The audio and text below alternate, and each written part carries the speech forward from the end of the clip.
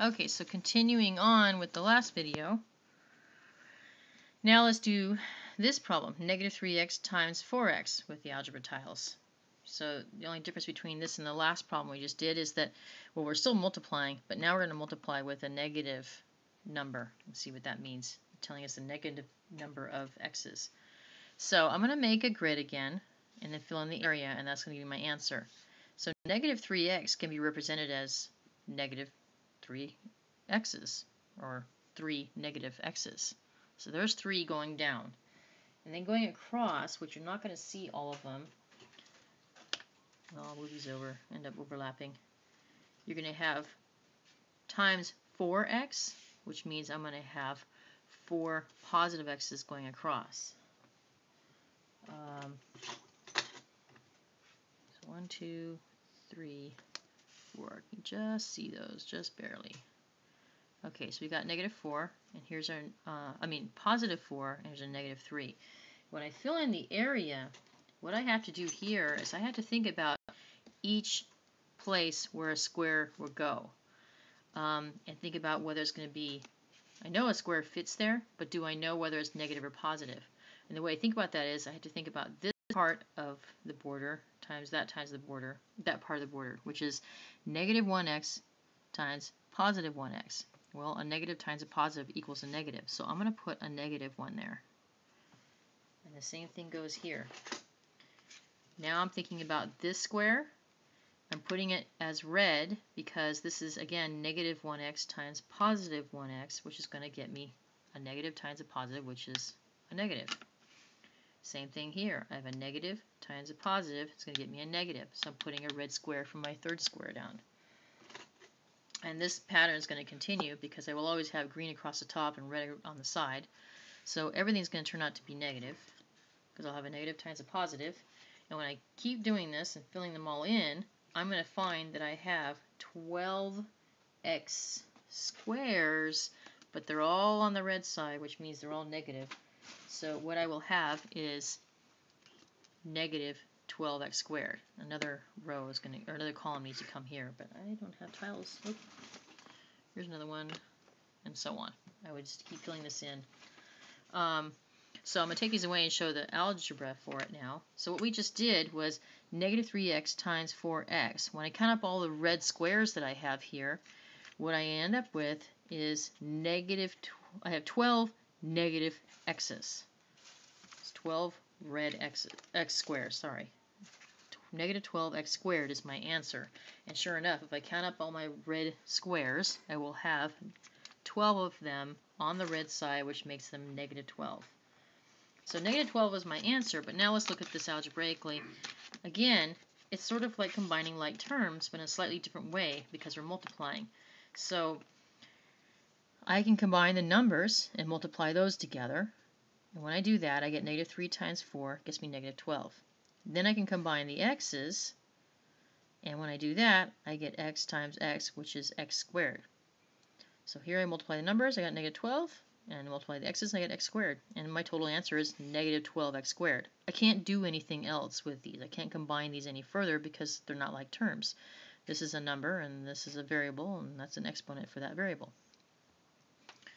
Alright, so let's take that thinking, and we'll actually end up doing an easier one.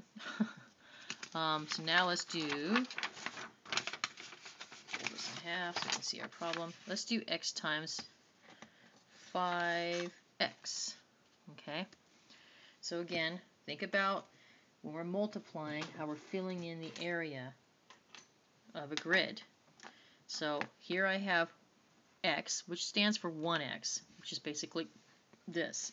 So I'm going to put that across the top, just because I know I'll have more room then to do the 5x. The next number is 5x. I had to multiply it by 5x. So, and it's positive, so I'm going to put these down as green, and I need to put 5 going down the other way, vertical way. Now, if I wanted to, I could put 5x across the top and then 1x down the side. I'm just doing it this way because it'll fit better. And you can't see the remaining 2, they're going off the screen of the video, but I do have a total of 5x going all the way down,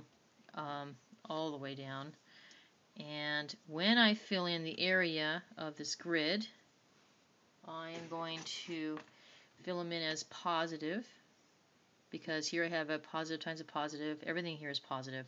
It's greens all the way around. So I'm going to fill them in with x squares, and they're all going to be positive. And it turns out I'm going to end up fitting 5 of these squares going all the way down. You can't see the remaining 2, but they are here on the table. And so now I have a row, this big old long column of 5 squares, 5 positive squares. But a square is represented by x squared. So when I write the answer out to this problem, what I end up with is 5x squared. And if I count how many squares I have here, sure enough, I will have 5 of them. And that makes sense. Okay, so that's how you do that kind of problem.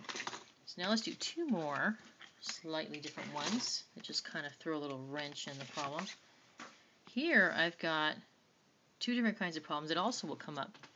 In this problem, we've talked about what to do when we have 4 times x times 2 times x, but there's a y in this one, and y represents a different variable that we don't have a tile for, and it is a totally different, I mean, if we did have a tile, it would be a totally different tile. So a y is something that, in this case, can be combined with anything else. If there were other y's here, we might be able to combine them, but there is no other like term for a y. A y is different than an x. It represents a different number, or a different unknown number than x. So we can't represent it with the same tiles that we have. So what we can do in this problem is we can solve this part of it, and then that y is not going to change. It's just going to stay in the answer.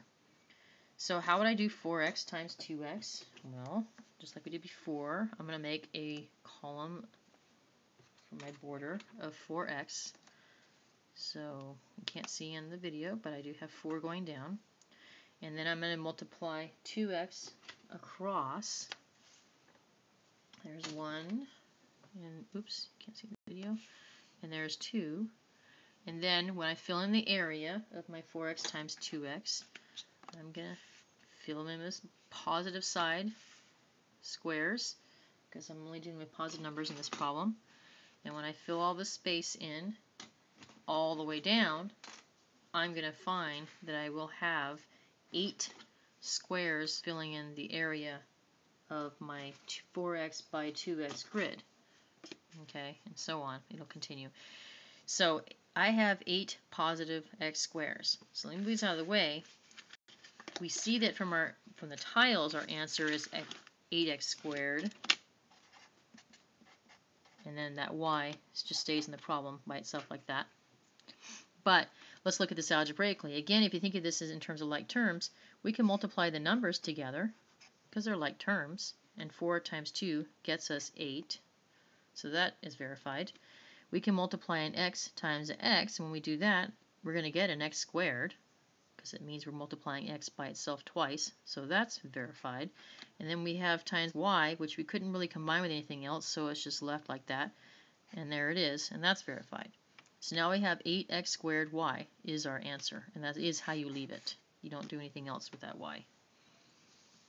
But another kind of problem you might have is maybe, and this pretty much, we did these kinds of problems when we were working with exponents, but what if you end up with something like 5x cubed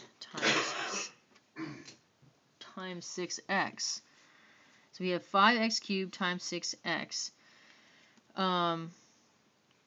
Now we just want to use our algebraic knowledge of what happens to this kind of problem. It's hard to use tiles. We don't have a tile represent x cubed, at least not yet, not in our collection here.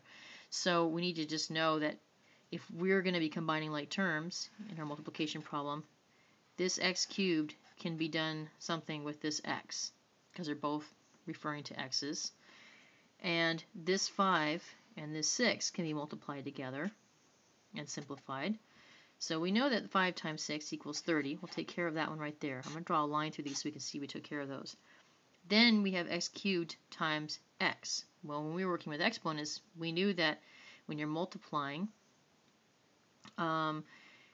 x's with different exponents, you can just simply add the exponents. And the reason why that works is because we're saying how many x's you're multiplying to get your final answer. Well, here we're multiplying 3 x's, here we're multiplying 1x. So that means we're multiplying a total of 4 x's.